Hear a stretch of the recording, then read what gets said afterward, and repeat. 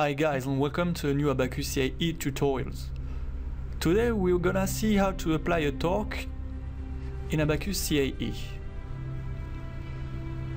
So it is an answer to one question that we have had.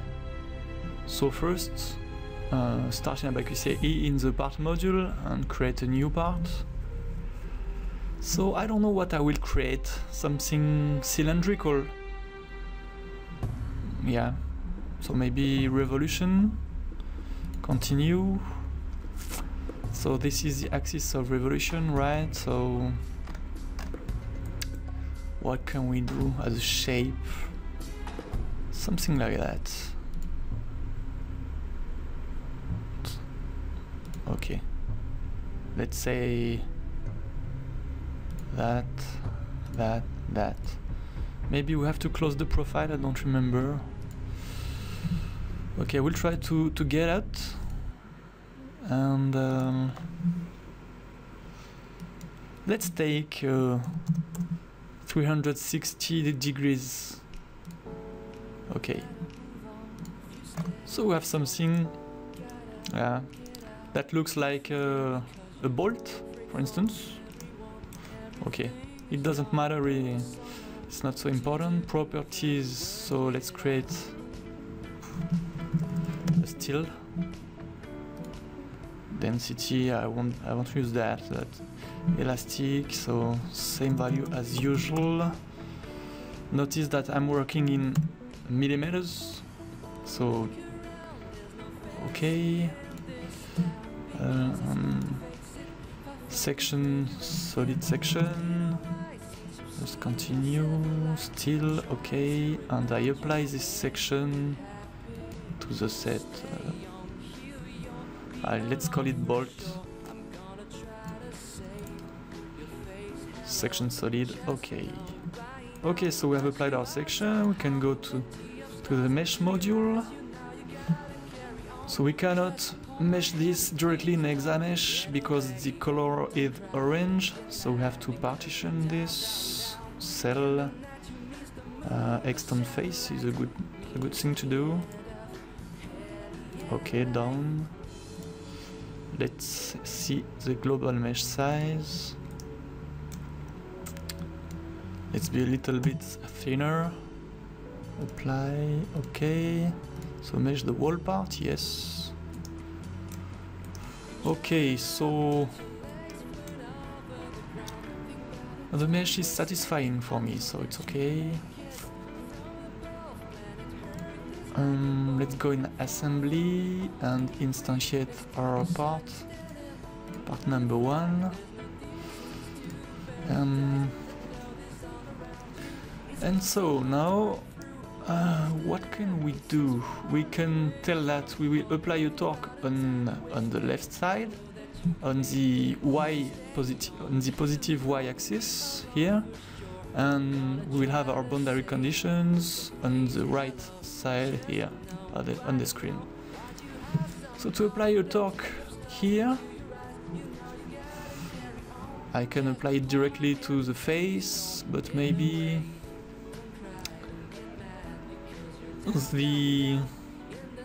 the cleanest way to do that is to create a point that will be a master node of a coupling, of an Abaqus coupling, and this node will enable us to apply the torque on that point, and the load will be directly distributed, uniformly distributed to all the nodes of this face.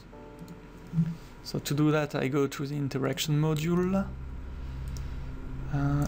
If I try to create a reference point directly, yes, I think I have a point here. I can select a point, yes. Okay, I will take this point directly on the face, have no problem with that. And so I will create a constraint that will be called RB2. And it will be a coupling, continue. So master node is the reference point, and I will create a surface based on that face, and Okay. I can transmit all the degrees of freedom, yeah, okay. But I will just apply a torque, so it will be UR2 that we will apply. Okay. So we can go in the step module to define our static step. Static general, continue. Let's keep the default parameters. Even energy to off. I don't know, we will see later what kind of deformation, what kind of strain we have. And we'll go to the load module. So in the step number 1, we will just apply a kind of constraint on the right side. So just here on the edge, I think it is enough, and I will just pin. Okay, and I will create a load, so it will be a moment. Continue. I will take the RP, the reference point, and so it is the CM2 that we need to define.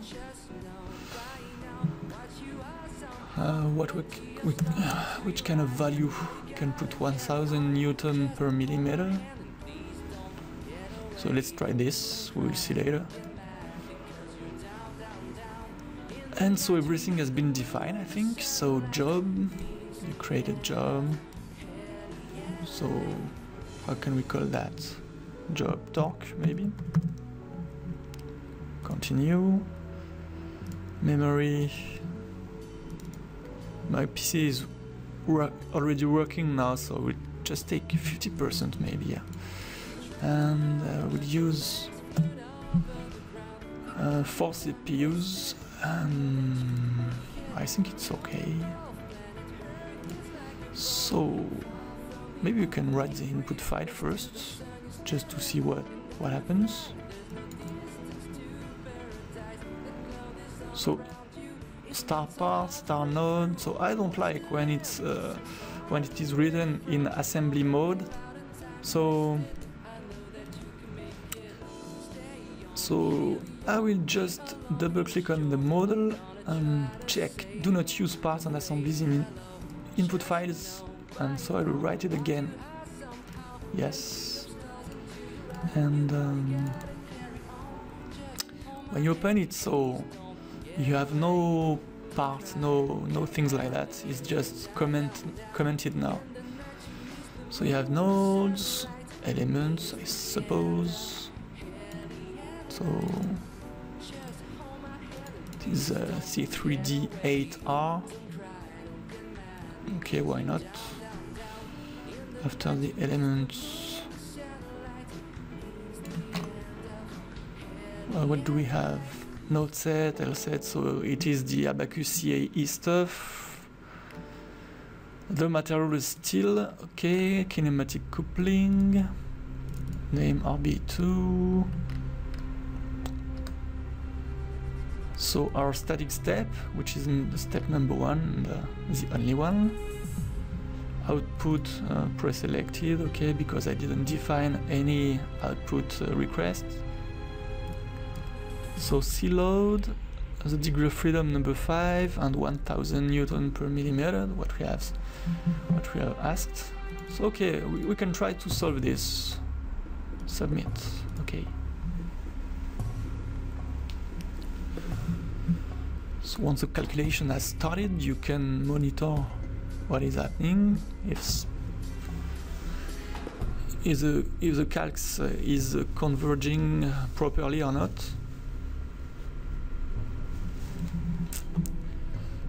Warnings, always some warnings.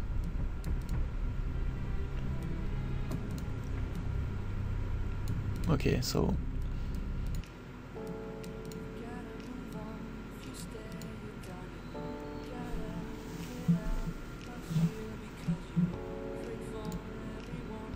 the calc is completed, so I will just check the results to see if we have something interesting. So I think so, we have something let's just modify the legend to see something on the scale. Set font, just change from 8 to 14 and check everything. So basically, okay. So the stresses are very low because I suppose the momentum is quite low too. Okay, so it's not so realistic, but it's not the problem of today, no problem. Scale factor is quite high. Okay, imagine that I increase the torque and we'll have a scale factor to 1 or close to 1, and, but it doesn't change. It doesn't change what we want to see here.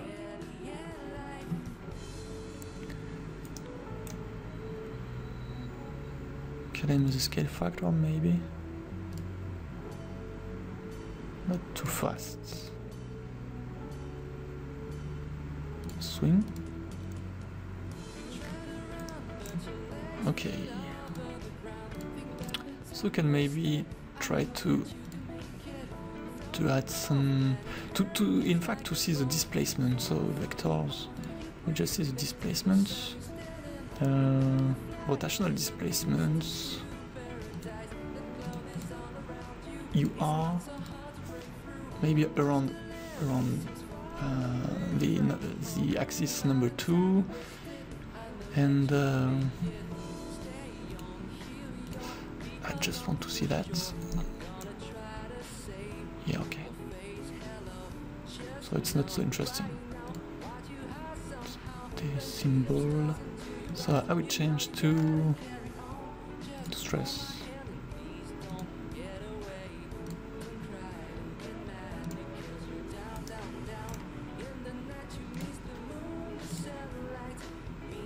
I change the color blue to red.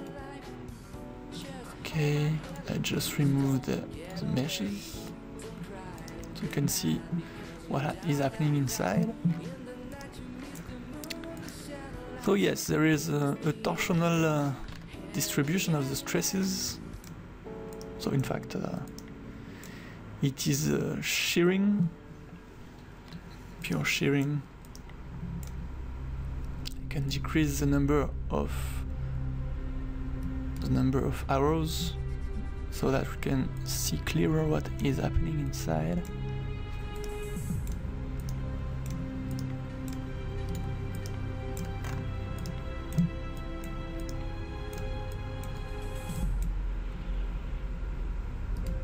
Okay.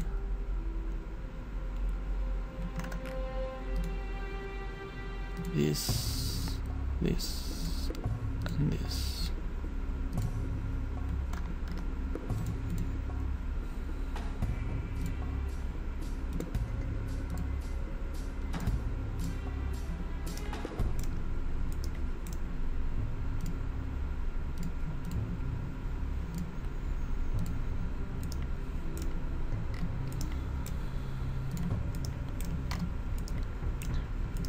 Okay, so the main loading is basically due to torsional, to the torque, the torsional effort. And of course, it is logical because it is the only effort that we have applied in our model. Thanks for watching and see you next time. Bye.